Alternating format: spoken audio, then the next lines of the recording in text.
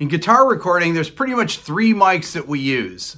The Shure SM57, Sennheiser 421, and this. This is a Royer 121 ribbon mic. In Nashville, they've been using a combination of the 121 and 57 for years. I'm going to show you what it sounds like and how to do it coming up next.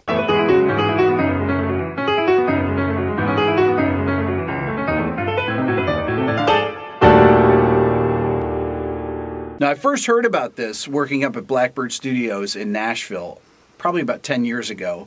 The head engineer there told me that Dan Huff always mic'd his guitars that way, and that was kind of the default way that they would mic guitars.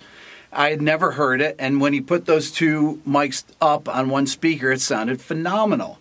Well, Royer actually is coming out with a new mic clip here. This is a prototype that they sent me to check out. Because one of the problems with this is when you have the 2 stands next to each other, it's kind of a pain to actually get the mics close to each other like this. What I want to do is I want to go in the control room.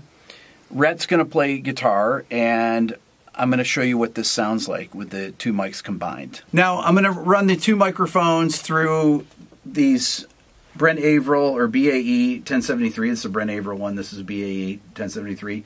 The only thing I have on them is a high-pass filter at 50 hertz, just to get out any of the rumble. The cabinet it's going through, the high-watt cabinet, has a lot of bottom end, and that's going to take care of that right there.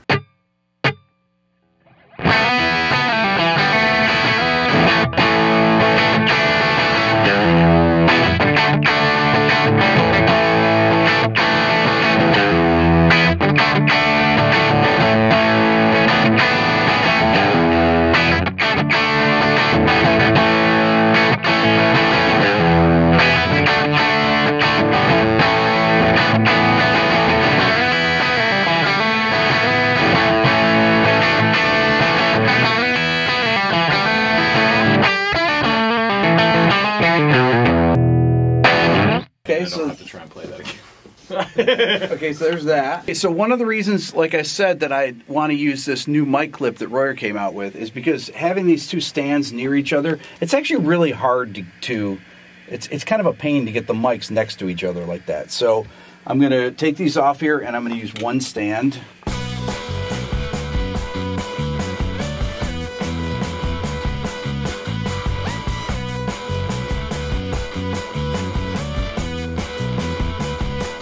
Okay, so as you can see here, the 2 diaphragms are right next to each other now. The SM57 diaphragm is right about there or so. And this is obviously a much tighter positioning here. This is way, way better to have to put up and against the speaker grill, and you can really move it around a lot easier by moving both mics at the same time. Keeps it perfectly in phase. So let's check it out here. I'm going to move it over here. I'm going to line it up. I'm going to get in tight with it. Oh, this is amazing.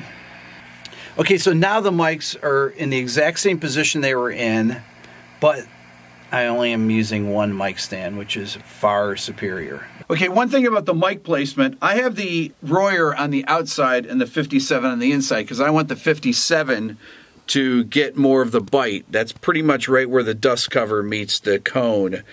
Now, you can also either flip the microphone around so the Royer's pointing upwards, or you can go like this and just move it over on the other side if you want the Royer to be on the inside and the 57 to be on the outside. It really depends on the kind of sound that you're going for. Okay, so we've changed mic clips. We've also changed guitarists. I've got Dave playing guitar now with a Les Paul with P90s on it. I want to show you actually what it sounds like with that mic combination and a different guitar through the same amplifier.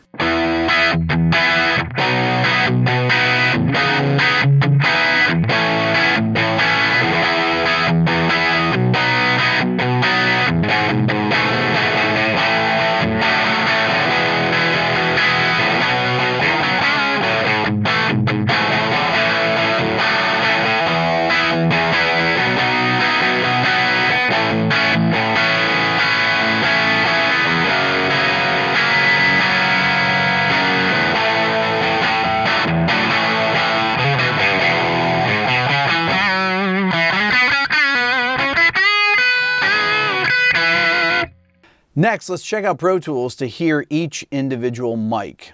We're going to start out with Rhett's Royer on his Telecaster. Let's check it out.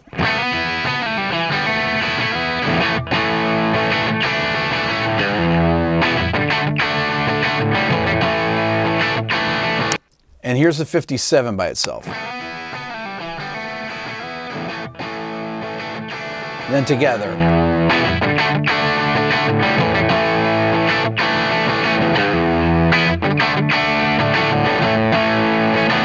You can hear that the 57 is providing the bite. It's not up as loud as the 121, but it really gives you that in-your-face attack, whereas the Royer gives you that creamy sound. I'm going to zoom in so you can see what the phase alignment looks like. It's actually perfectly in phase. If we go, it doesn't matter where you go, just go anywhere here. And you can see right down to the sample level that it's all perfectly in phase. Those two mics are right next to each other, and they sound great. Once again.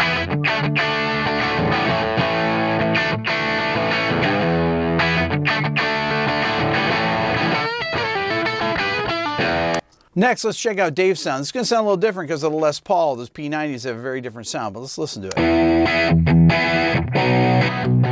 There's a 121 with 57 added to it.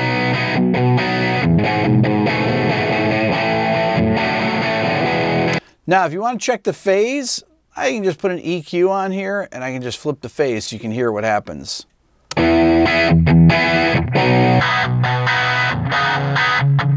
Out of phase, in phase.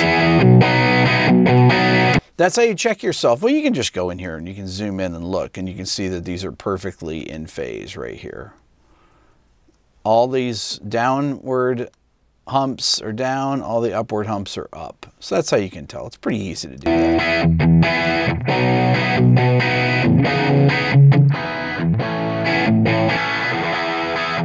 57 is very thin by itself.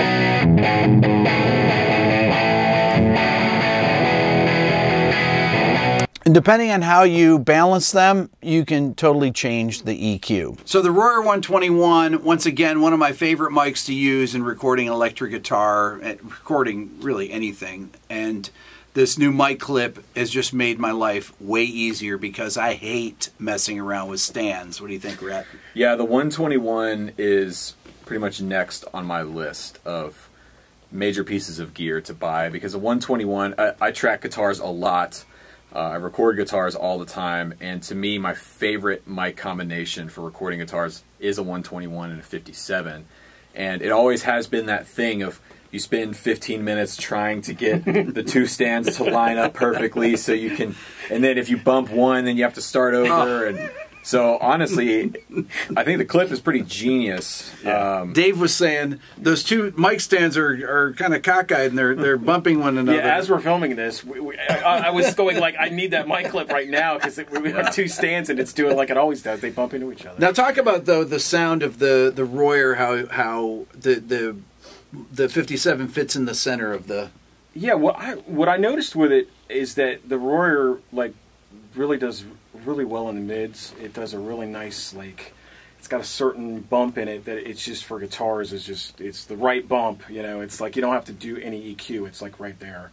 And then the 57 just adds that little shimmer in the top of it and kind of gets a little glassiness that it really needs. And then it's a great mix. I mean, I can see why it's just a tried and true pair. So. I think the Royer is the best. It's the most accurate representation of what the speaker cone actually sounds like, what the amp actually sounds like in the room. And like what Dave was saying, the 57 complements it well because the 57 has that sort of upper mid-range bite that is classic SM57, and so it just sort of sits on top of the 121s. I don't even know that I would even call the 121 a warm mic. I would call it an accurate mic. So if you've got a warm speaker, you're going to have a warm mic sound. And you can tell between the two guitars the difference in it. It doesn't, like, the guitars still sound like the guitar. Like, it doesn't have, it's not clouding the sound of anything. It's the Telly sounds like a Telly. This Paul with a P90 sounds like a Paul with a P90, which is great because, you know, that's really what you want. So. Yeah. Now, I will typically mic both speakers if I'm using a different mic combination, but when I use a Royer and a 57, I always use them right next to each other, just like that. So this mic clip is killer. That's all for now. Please subscribe here to my Everything Music YouTube channel. If you're interested in the Beato book, go to my website at www.rickbeato.com. That's how I support this channel, is really through things that you buy on the website. Beato book, t-shirts, mugs. Follow me on Instagram at rickbeato1. If you want to support the channel even more, become a member of the Beato Club. Thanks so much for watching.